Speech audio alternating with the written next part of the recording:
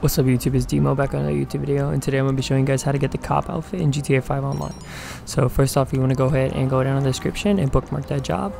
And then you're also going to need a friend for this, and the friend does need to be the one to start the job. So first off, I'm going to show you guys the perspective of the person hosting the job, and then I'll show you guys how to actually get the outfit.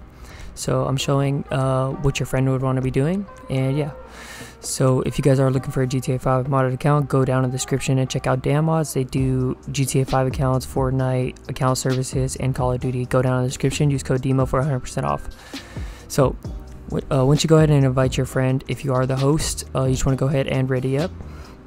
And then I'm going to kind of fast forward this part because this doesn't really matter for whoever doesn't want to get the outfit.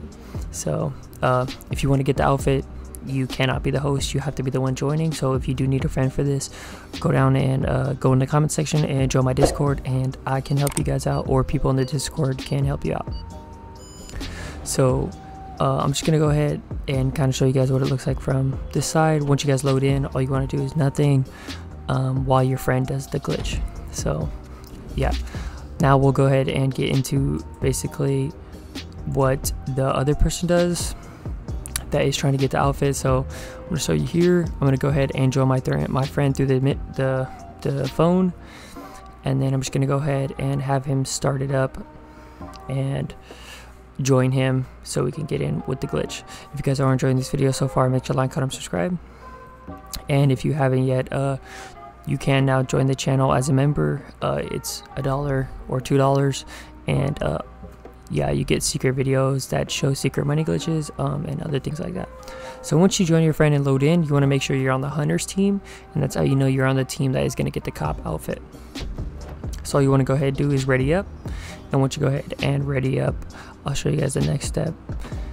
It's similar to most outfit glitches, which is kind of similar to every video that has to do with glitching it from a job. So once we go ahead and load in, you will see that I'll spawn in with the cop outfit, and you just want to go ahead and go and bring up your interaction menu and go to appearance, and then all you want to go to is gear, and you want to put on the earpiece. I actually put on the rebreather, and that loses the hat, so make sure you put on the earpiece like I do here, and then you just go down to illuminated clothing and swap through that for about 5 to 10 seconds, as I'm going to do here. So about 5 to 10 seconds swapping through illuminated clothing, and then all you want to go ahead and do is back out of the interaction menu, bring up your phone, and quit the job.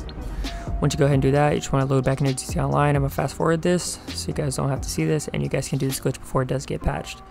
So let's go ahead and load in, and once we go ahead and load in, you'll see that we load in with the cop outfit, and after that you just want to go ahead and go over to the clothes store and save that outfit.